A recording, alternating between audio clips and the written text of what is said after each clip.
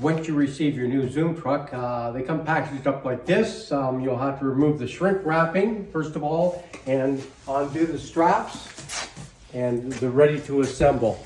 It's pretty simple. There's not much to it. We'll get to that in the next video.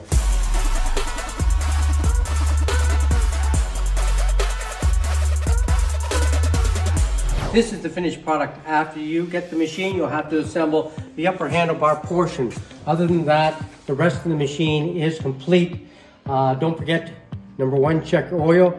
Number two, make sure your kill switch is in the up position. So when you go to start it, it will go on first pull.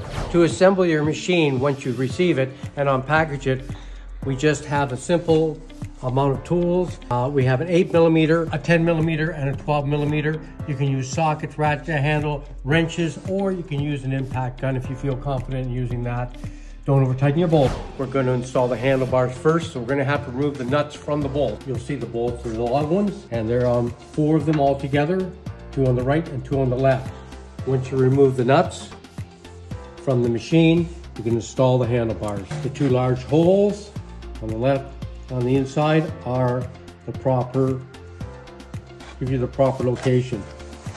Feed the wire through your zip tie. Make sure it's to the inside. Slide it on about halfway. Apply your first one. Second one through the hole. Make sure your wire is clear and is well carried so it doesn't get pinched when you tighten the bolt. Well, next is putting the levers on. This is pretty simple. They're already attached to the cable, so we just have to fasten them to the bar. Put them in the upright position toward the bar. Set your cap at about 7 to 7.5 inches. Install the bottom of the lever. Hand starts your screws, or in this case bolts,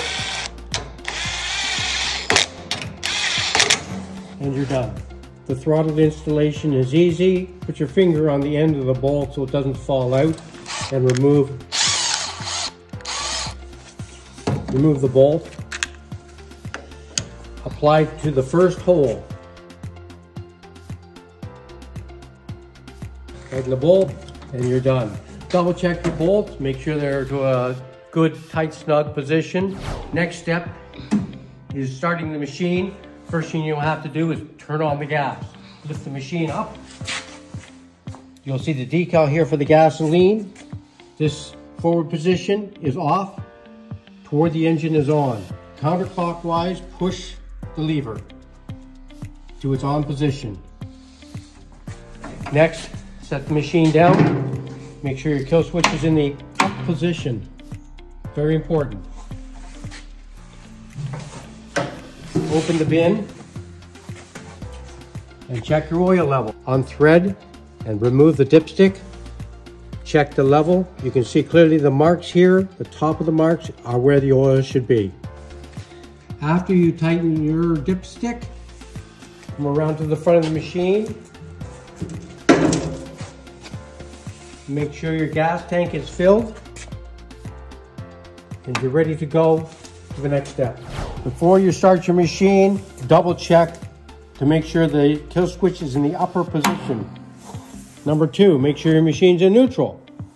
Number 3, start choke position, forward on the lever. There's your indicators there for start, slow, fast, and stop. Okay, down on the machine, your pull starter is here. And up top, once the machine is running, we have the engagement lever here for brake is full down, up is release the brake, and clutch all the way in to drive the machine forward. On the right hand side, we have the bin release.